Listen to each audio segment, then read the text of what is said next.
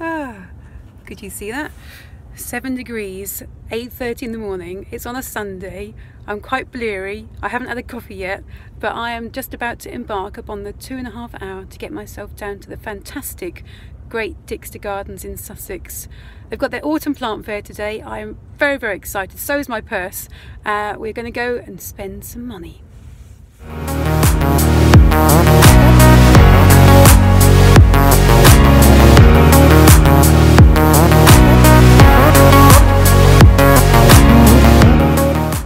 Right, we just turned up at the garden and just paid to go in. See the lovely man there taking our money and give us a nice old-fashioned paper ticket.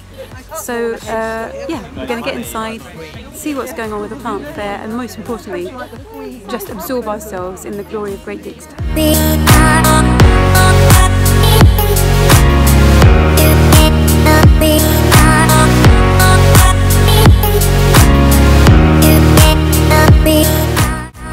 So just going back to the car park to drop off our purchases, and who should be helping to park the cars than the one and only head gardener here at Great Dixter, Fergus Garrett. Hello. Hi Fergus. Joe and I have just spent quite a lot of money at the plant fair, and we're now about to go back into the garden to enjoy the actual Great Dixter Gardens itself. What would you recommend we look at this time of year?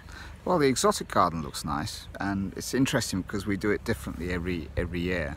And this year we decided to take all that sort of muscular planting, the big leaves, out of it, and then to have the whole thing closing over the top, so you feel as though you're in a green room, but with lots of sort of subtle textures, and also leaving the middle canopies slightly open so you can look through it, so it has a very 3D effect, so you don't feel too claustrophobic in there. So that's quite nice. Yeah. And of course, at the plant fair, there's probably the best subtropical man in the world, Dino Pellizzaro, who supplies all those delicious plants. Right. We might need to go back, Joe, and spend some more money. That's what Fergus is telling us. Yeah.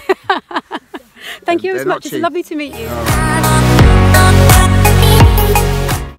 And behind me is the exotic garden. So you just come out from the barn, hang on, behind my head, into this amazing space.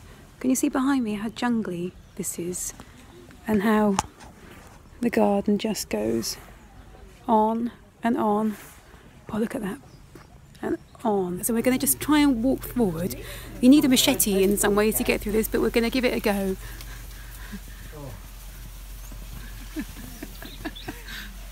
Oh my God, what is that? Right, I might need to turn around and go backwards. I'm sorry, Joe. Oh.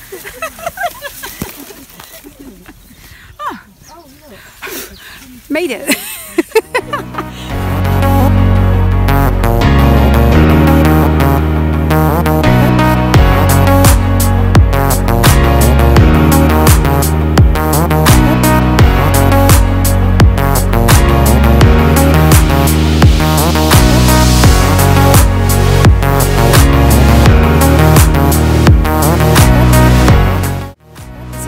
Border of Great Dixter, and you can just see there are so many beautiful plants here.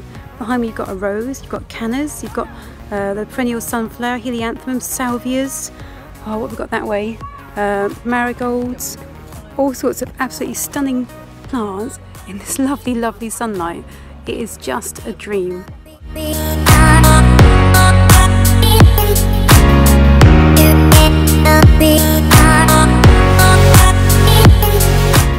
Stumbled across what I would say is an iconic Dixter plant for me, an amazing dahlia. Can't see what variety it is, but it's the most sumptuous red, and also the topiary peacocks.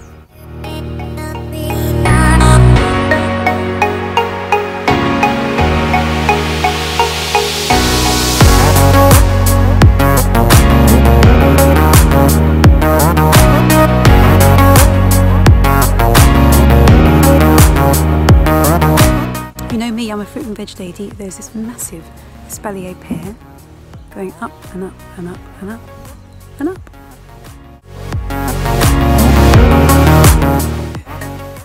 We're just blown away by the size of this dahlia, aren't we, Joe? It's literally, how tall are you? I'm 5'4". 5'6" maybe. Yeah, and then look, it's just nuts.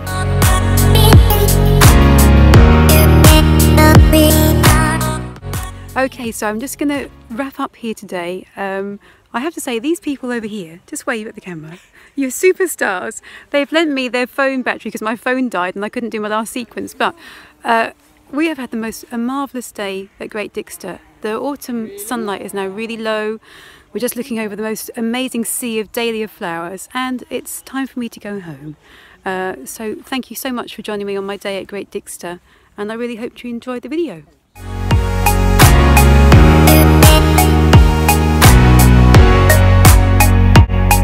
We're right on the edge of the exotic garden.